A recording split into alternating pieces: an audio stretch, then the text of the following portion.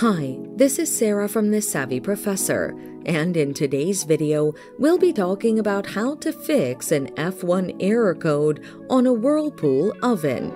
But first, what is an F1 error code?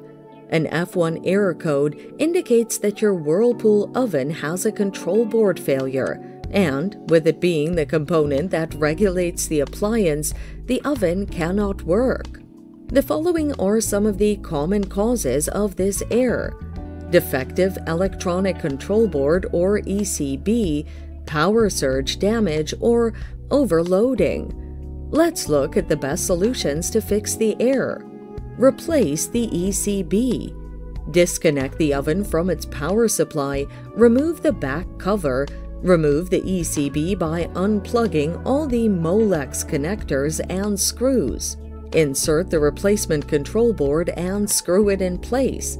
Reinstall the cover. Check for power surge damage. Note if you have recently experienced lightning strikes, power outages, and exposed wiring, which can damage the oven's ECB. If you have, replace the oven. Remove appliances from the electrical grid. Check if there are other heavy-duty appliances connected to the same electrical grid as your oven. Unplug these appliances. And that's it. Thanks for watching. Till next time.